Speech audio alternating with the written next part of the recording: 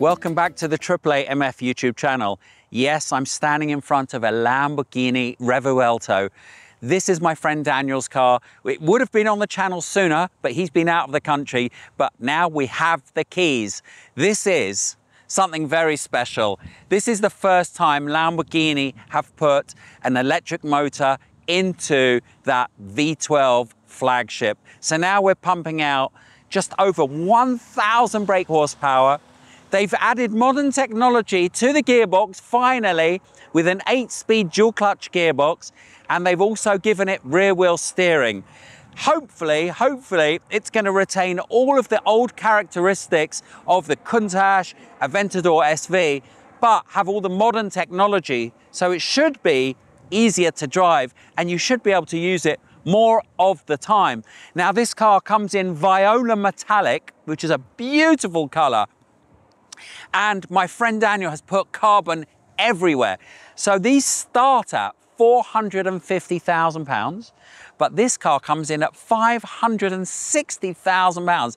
That is a lot of money for a flagship model. However, when you think about what it compares to, I can't think of many other cars, definitely not supercars. Most people would probably compare this to the flagship hybrid car that Ferrari have, which is the SF90. But the SF90 doesn't have that beautiful V12. It has a V8, and it doesn't really have a great soundtrack.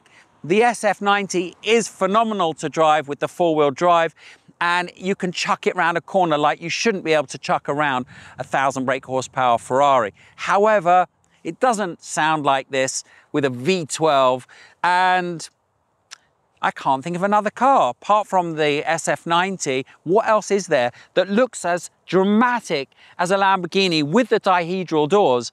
Maybe a McLaren 765 LT, but that doesn't have hybrid technology, but that is fast enough. It is fast enough. So at £560,000, we're talking big money. Is it worth it? Why don't we find out?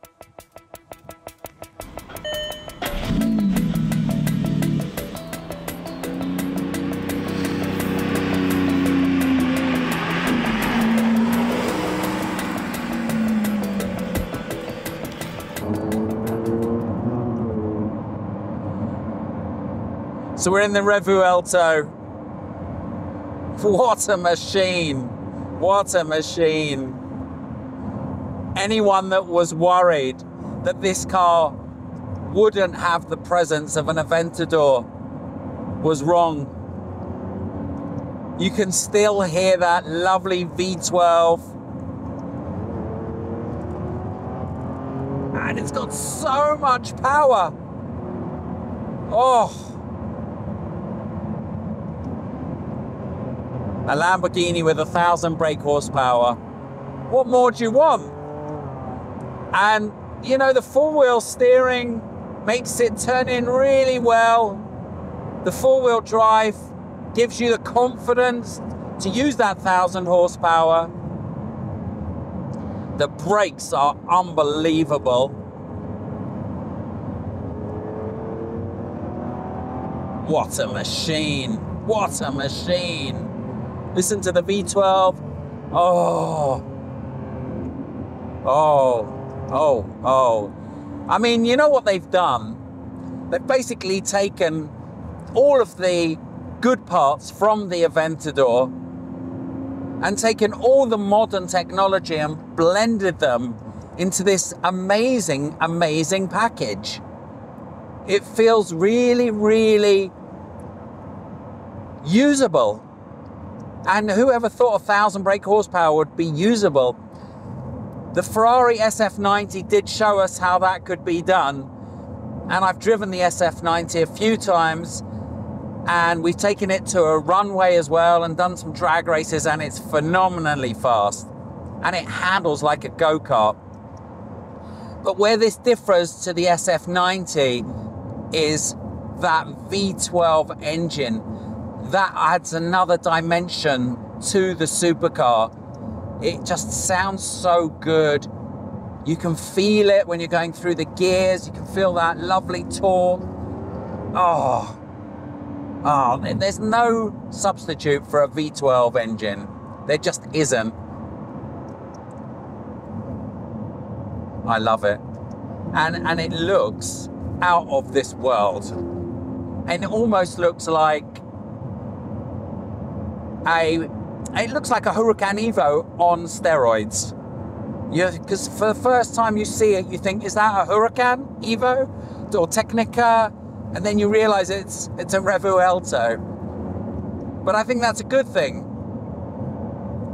Oh, I love it. I love it.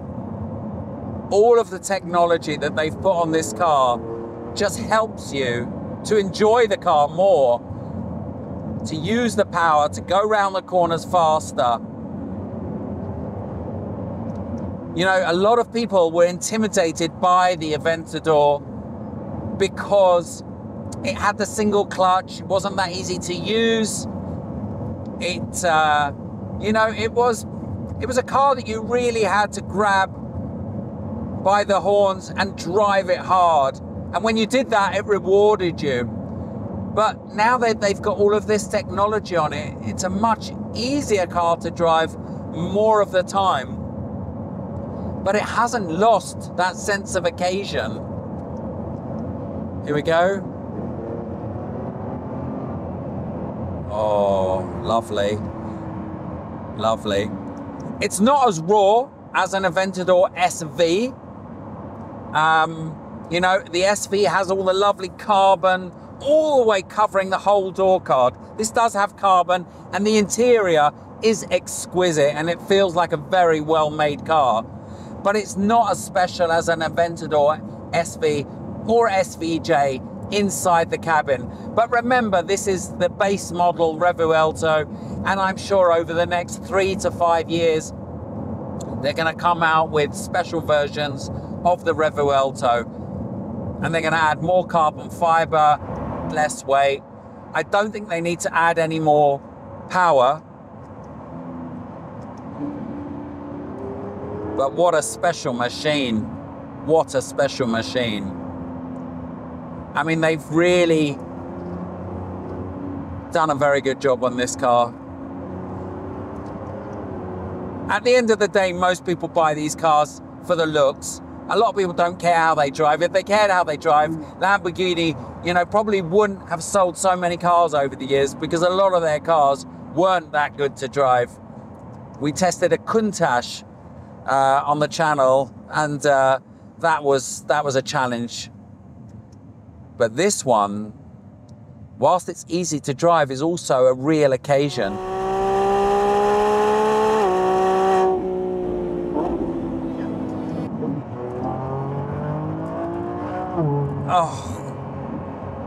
Oh, I want to keep driving this all day.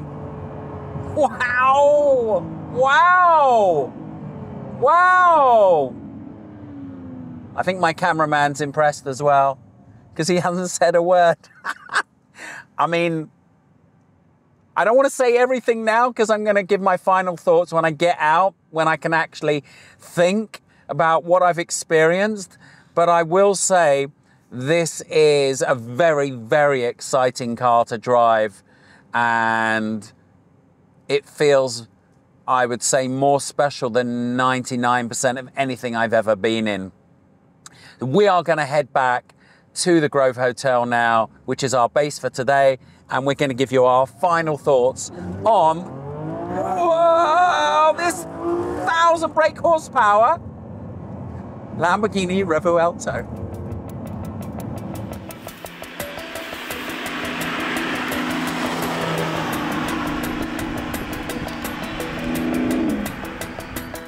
So we've been out in the Revuelto now for a while, so I can give you some final thoughts. Let's start off by saying I'm lucky enough to have driven nearly the entire Lamborghini range. I used to own a Performante Spider. We featured on the channel a Countach. We featured an Aventador SV, an Aventador SVJ. So I can compare it to all of the other models, and I'm really pleased to say that this retains a lot of the DNA from those cars in the new Revuelto. It hasn't lost that character of the old cars. You can still hear that lovely V12. The car has so much presence on the road, and whilst you can see it is a long and wide car, it shrinks around you when you're driving, and the addition of the four-wheel steering makes it super tight round the corners, round roundabouts, just like a 992 GT3 does. The four-wheel steering really helps to shrink the car around the corners, so that's fantastic. The build quality is absolutely sublime. The interior is so beautiful with all the Alcantara and all the stitching. It feels like a really, really special place to be. I think what Lamborghini have been really clever about doing is adding all of the modern technology to the old school type of Lamborghini, but retaining the character of the older cars. So they've done a really lovely blend of old and new to make this more drivable, to make it a better car to drive. I mean, I had a smile on my face the whole time. Every time I pushed hard, I was surprised at how much feel it gave me, how tight it was. I mean, it's got 1,000 brake horsepower. You don't expect cars with 1,000 brake horsepower to handle like this, to feel like this, to be as drivable as this. A huge, huge thumbs up from me. The only concern I have is the price. I mean, £560,000 for what is essentially a supercar. It's a lot of money. Would you spend that on this car? I don't know. I don't know if it's worth £560,000. It is a special car to drive. It does feel like their flagship model. It does feel a lot more special than, say, a Performante. But 560,000, what do you think? Do you think it's cheap because it's like a hypercar? Or do you think it's expensive because it's too much for a supercar? Let me know your thoughts. Please don't forget to subscribe, like, and share. We'll see you soon.